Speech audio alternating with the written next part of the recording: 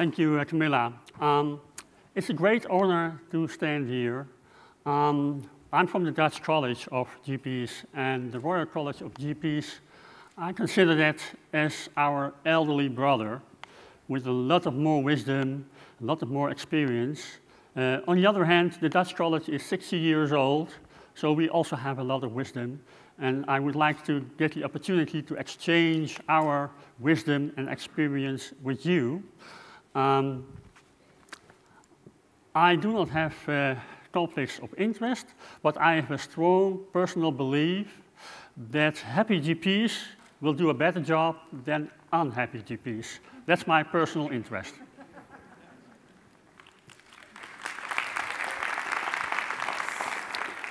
Something more about my background. I'm a GP in the center of the Netherlands, a small town of 30,000 citizens.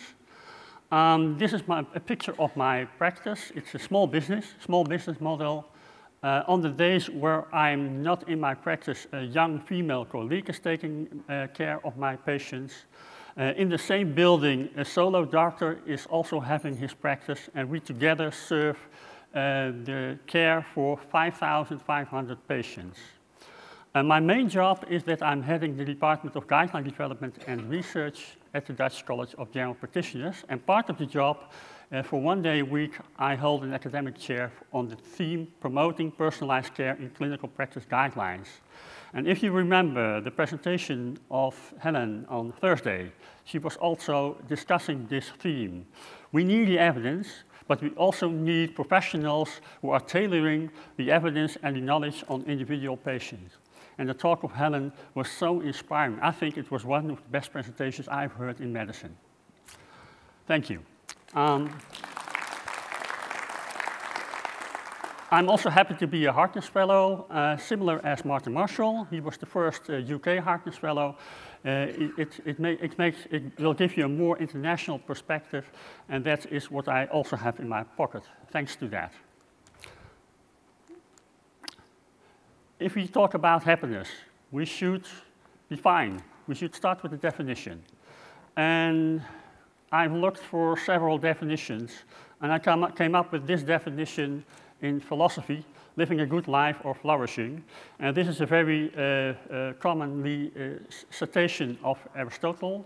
The only thing that humans desire for its own sake, unlike riches, honor, health, or friendship. So it's not the same, happiness is not the same as being rich or being honored or being health. Health can contribute, but it's not the same as happiness. It's something different. It's something for yourself.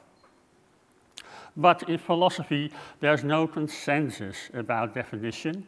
Look at this definition. Man does not strive for happiness, only the Englishman does. Nietzsche is from Germany, and maybe Germany is the only country which do not strive for happiness. I don't know. So let's go to the psychological definition of happiness, a mental or emotional state of well-being.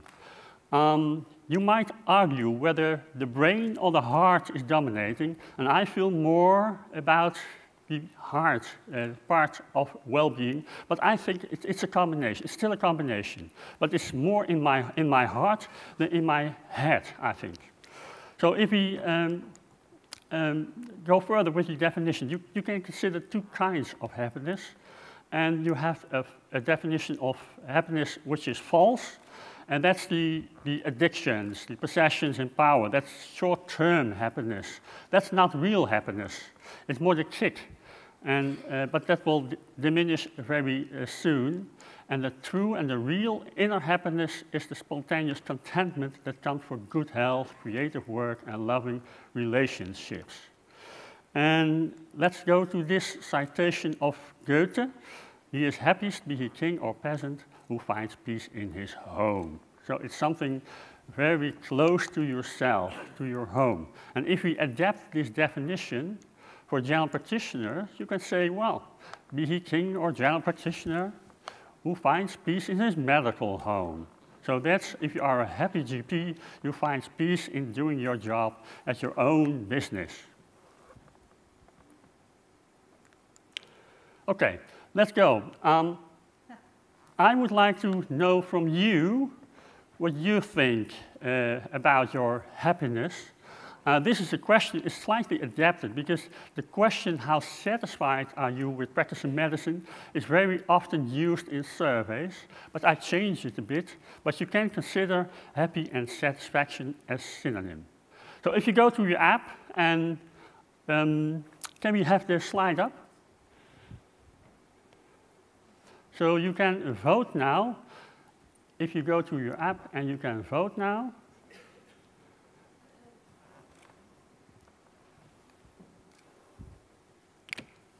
Okay, can we have the slider up now? We did a rehearsal before the session. Okay. It's not here. It's okay. That's quite good. On the other end, not all of you are happy.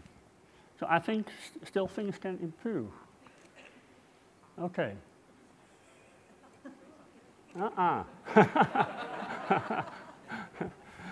Okay, let's go to the next question. Did your happiness with practicing medicine change in the last 3 years? So did it improve? Is it about the same? Or has it worsened? So please go to the slider.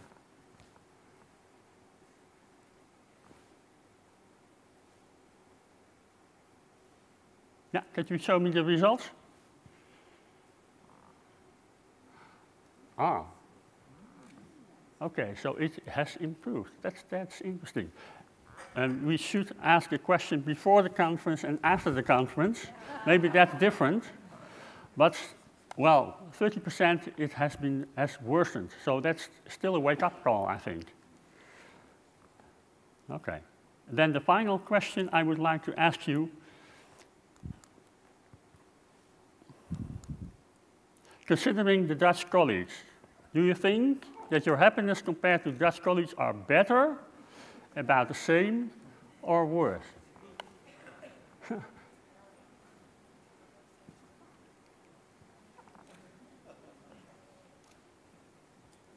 Okay, let me show the results.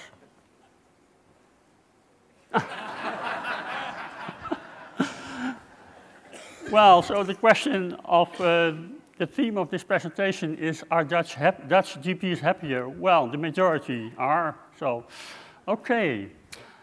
I hope that I can cheer you a bit up, because we also have problems, we also have issues, we also have debates and struggling about things. So if you share the problems, share the big issues, then I hope you feel better. Okay, something about the primary care system in the Netherlands. We have 11,000 general practitioners, 7,900 practices. All of them has a practice assistant. That's different from a receptionist. The practice assistant is also doing triage. So that means that she can filter the problems for the doctor. And she can also give telephone advice. So that's different from the UK. 90% of the practice has a practice nurse who is taking care for the chronic patients, elderly patients. We're covering the whole population, just as in the UK, from the newborn babies to the elderly people. And the GP should mandatorily offer after-hour service. So it's mandatory for all the practice owners. They should organize also and also participate in after-hour servicing. There's a debate about that, whether we should continue with that, similar as in this country. The GP visit is free, so no cost, only for the additional testing and medication. Co-payment is needed, and that's raising. That's also an issue. Patients are complaining about that, and also the GPs. But the satisfaction with the GPs, we do annual surveys among patients, is continuously high, 8 on the scale from 0 to 10. And I've heard also in this conference that satisfaction of patients with UK colleagues is also very high. Okay, that's our good messages. If we compare general practice in the UK with the Netherlands, we see a lot of similarities and a few differences. If you look at the income, it's almost the same. If you add up the income of out-of-hours care, then you see almost the same salaries and income compared UK and the Netherlands. The workload is also almost the same, but the change in consultation rate did increase. So there's a more demand on the GP. I forgot to tell you that the change in incomes, that was fallen by the UK with 11%. And psychologically, that's very bad if your income is going down. And in the Netherlands, it got the same. We still want to have a small increase, but well, the problem in the Netherlands is not the income. Psychologically, it's okay.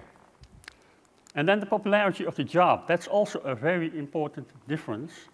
We do not have a shortage of trainees. We have an oversupply. And in the Netherlands, in the UK, it is a great problem, which will also increase the demand for those GPs who are practicing, particularly in the rural areas. But if you look at the figures, if you see that 1,200 applicants for 750 vacancies, that's left 450 applicants who would like to be trained as a GP. And 45 GPs vacancy in the UK, so I think that's the solution.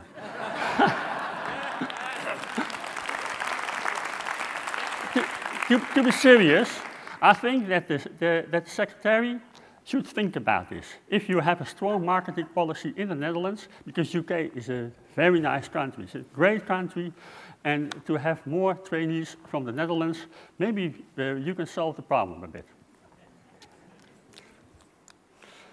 Okay, we also have data from international surveys, from the Commonwealth Fund survey. Every 3 years, the primary care doctors are interviewed by telephone, comparing 8 to 10 countries, and almost 1,000 practitioners per country. It's a very interesting survey, and you can also see the trends. And then the question, how satisfied are you with practicing medicine? I also asked you. You see that in the UK it is declining since 2012. I'm very interested in the new data of 2018, but this is really concerning. In the Netherlands, there's also a slow decline. How satisfied are you with income? I already told in the Netherlands it's okay. In the UK, people are dissatisfied with income since 2012. How stressful is the job? This is really concerning. In the Netherlands, it's considered as quite stressful, but a low percentage consider it as extremely or very stressful. And in the UK, more than 60% consider the job as extremely stressful. And if you look at the view on the healthcare system, you also see a dramatic decline of the confidence in the system of the UK colleagues. More than almost 80% thinks that major changes in the system are necessary. On the other hand, in the Netherlands, you also see a decline.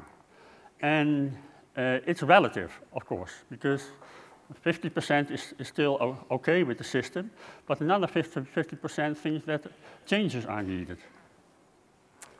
So this is a new development in the Netherlands.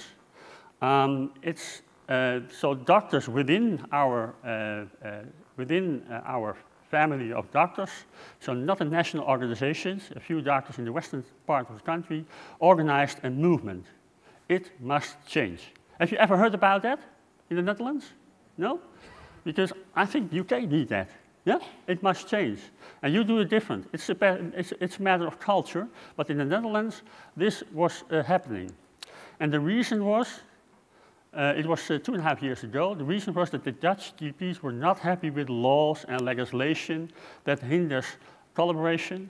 They were fed up with administrative burden, with the ticking box exercises, similar as in the UK, and with the system of control instead of trust. It's all the same as with your country. So we share this problem.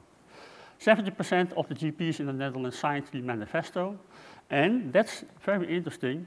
There was not a fight between the stakeholders. So it was not the government or the payers against the GPs.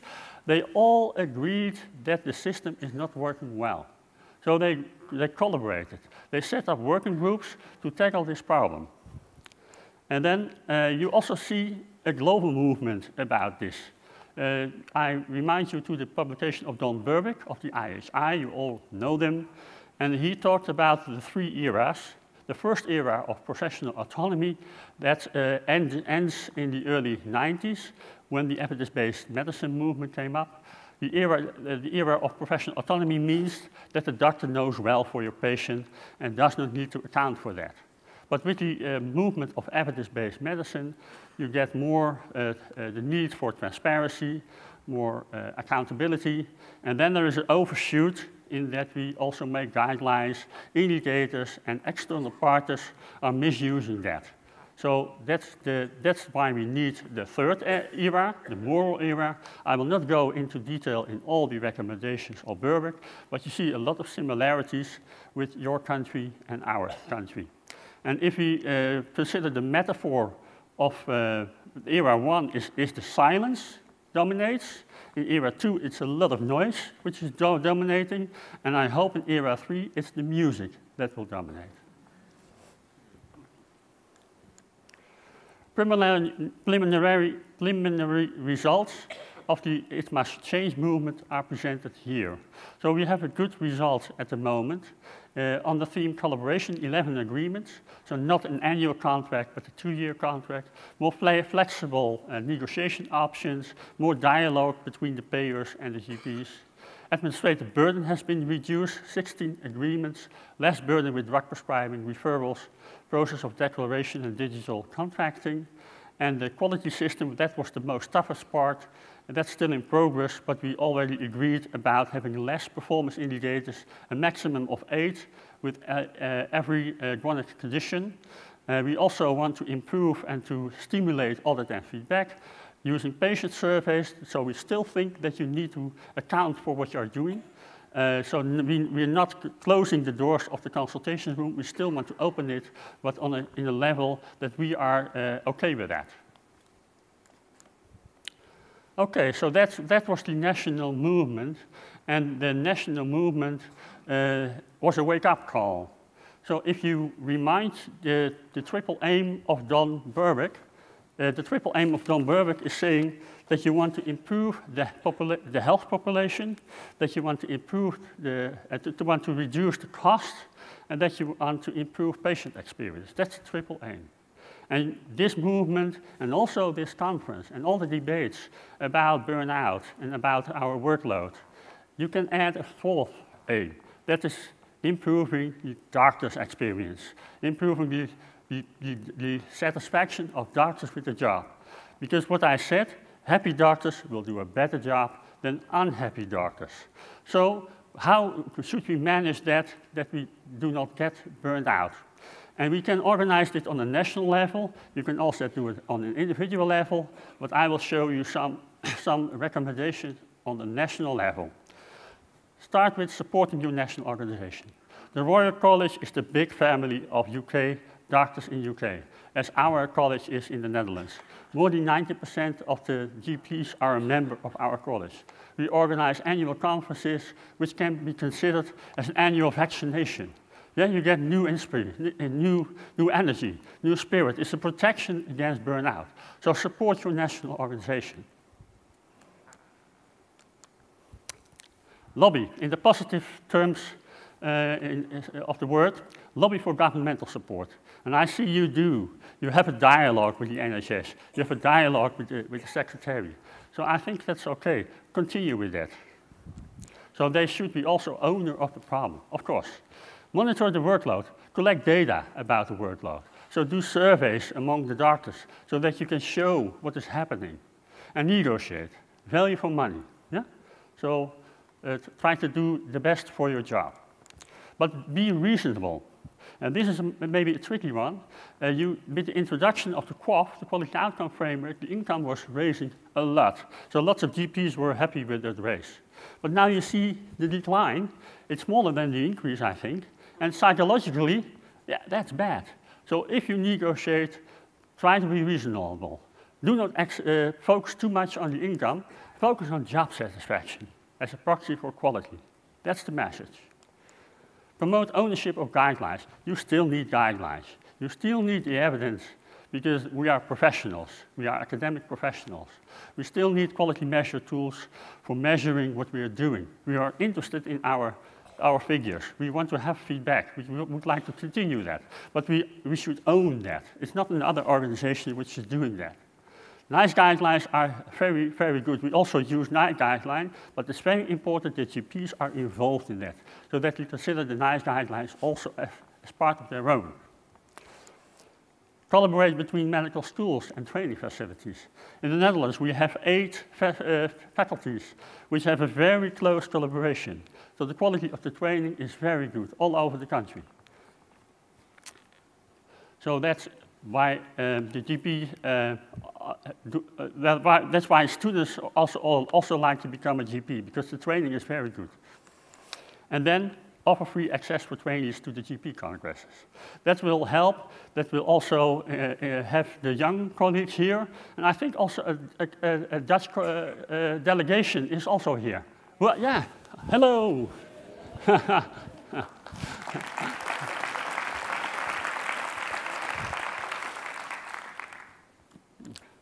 So, in sum, can other countries learn from Dutch primary care? Yes, they can. Here are the key factors for success. National governments should support primary health care.